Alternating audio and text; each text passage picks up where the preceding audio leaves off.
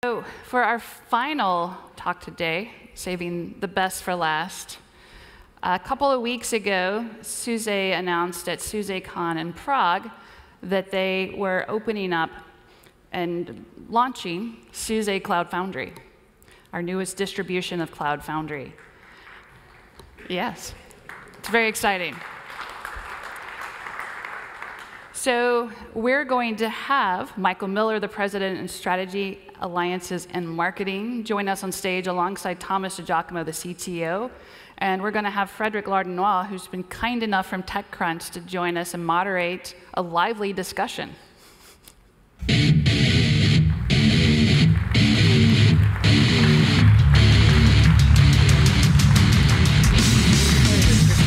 Yeah, nice song choice. I'm going to give Thomas the credit for that song choice. Predicted that song. A little Pantera, never hurt anybody. I like that music. A bit of an 80s theme going on here. I don't know what's going on. Yeah. Just need some younger people on stage, probably. Yeah. Play some Kanye or something. I don't know. Whatever the kids listen to these days. When I think of SUSE, I think of a Linux distribution. One I installed maybe in the 90s, personally. Yeah. Why are you here? So, we told you this would be a lively conversation, right? So, and I'm glad you were using SUSE in the 90s. I'm glad to hear that. So, you know, at SUSE, we just celebrated our 25th year anniversary just last month, actually, at SUSECon. And 25 years is a long time. You know, and back then, that was the early days of Linux, the early days of open source. And obviously, we started out as a Linux distribution with a focus on the enterprise and mission-critical use cases. But over that 25-year period, an enormous amount has changed in the IT industry, and open source has really become the de facto model for innovation in infrastructure software. And so as that's happened, and all of these new software-defined technologies have emerged, it was really a logical thing for SUSE to do, to build on our Linux roots, and then start to expand our portfolio. And really, we think of ourselves now not as a Linux distribution vendor, but as a provider of software-defined infrastructure and application delivery technologies across a whole spectrum of software-defined technologies, with this announcement of SUSE Cloud Application Platform, our Cloud Foundry distribution, just being the very latest. Yeah, and we are developers ourselves as well, so we understand the challenges that our customers are facing with development. And we're also here because it's Cloud Foundry. So we checked all the open source solutions, and by far, Cloud Foundry is the most mature solution, better quality of code, the best community for providing such kind of solutions to developers. So it was, I mean, a no-brainer to join Cloud Foundry. And we actually did that even before having a product. So we were involved in the community with the Bosch CPI interfaces a couple of years ago. Yeah. And now we're very happy to be part of the community, have a product, and contribute to different projects. We're excited to have you here. Thank you. Now, to get to that point, though, you acquired a lot of the technology and talent as well, I think, from HPE. How did that come together as an acquisition, kind of a semi-acquisition? So that's a question that I've gotten a lot. And so many of you probably know, we announced in March, SUSE acquired OpenStack and Cloud Foundry technology and talent from HPE. So we saw that as a great opportunity to bring great technology and great people into SUSE and help accelerate our existing plans and roadmaps. So obviously we've been in the OpenStack business already for many years from the beginning, and we were on our way towards developing a Cloud Foundry distribution. And this was an ideal way for us to accelerate that whole process. And some of those folks are here, and the technology is here, and we're really excited to have been able to enter this market faster and bring a certified Cloud Foundry distribution to market quicker. And Thomas can probably comment a little bit more about some of the uniqueness of the technology and what that enables our customers to do. And it's unique in certain ways, and we want to bring that to the community as well. So for instance, we are delivering Cloud Foundry as containers. So we are containerizing Cloud Foundry core and services. We also have a UI for Cloud Foundry that is open source, and we are submitting that to the CF incubation project.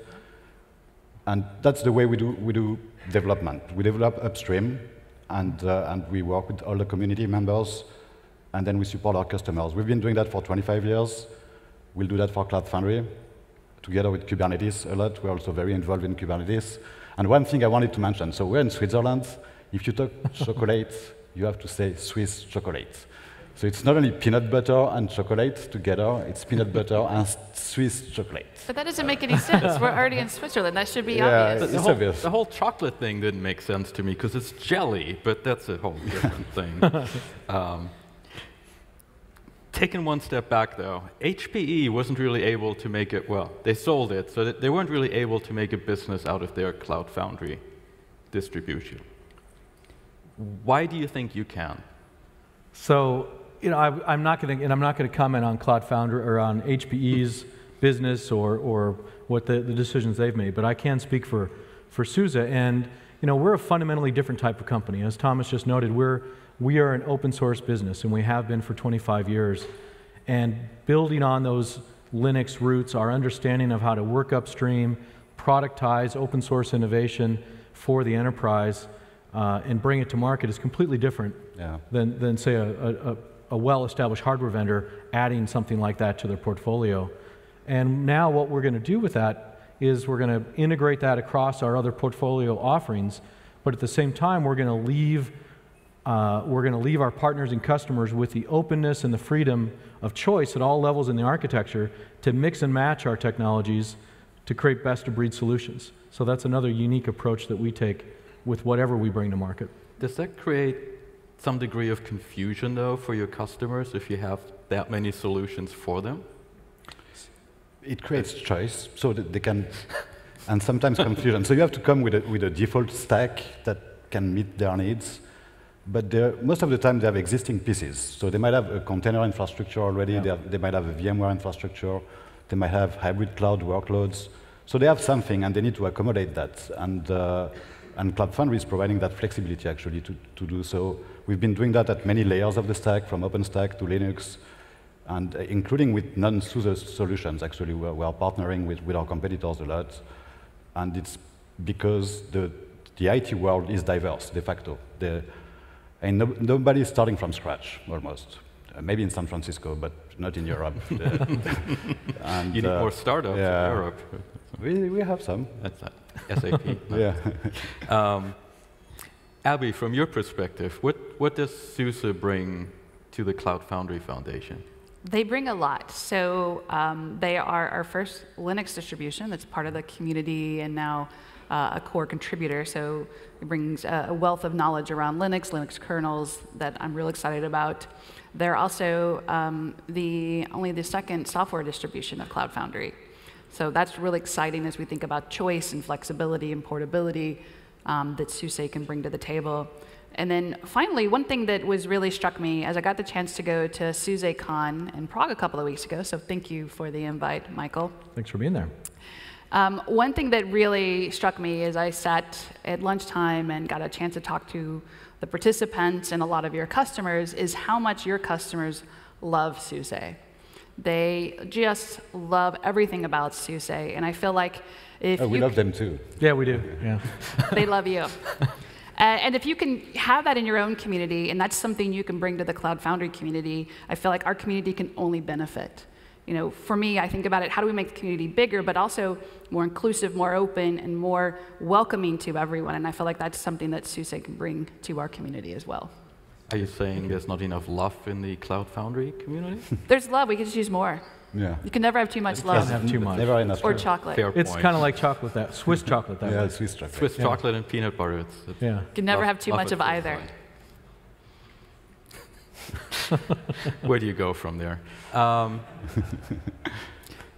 You were talking about the customers and the love of your but comparing your customers to the Cloud Foundry community right now, do you feel like you're going to bring in new customers that the Cloud Foundry community does not see at this point, or where do you see yourself there?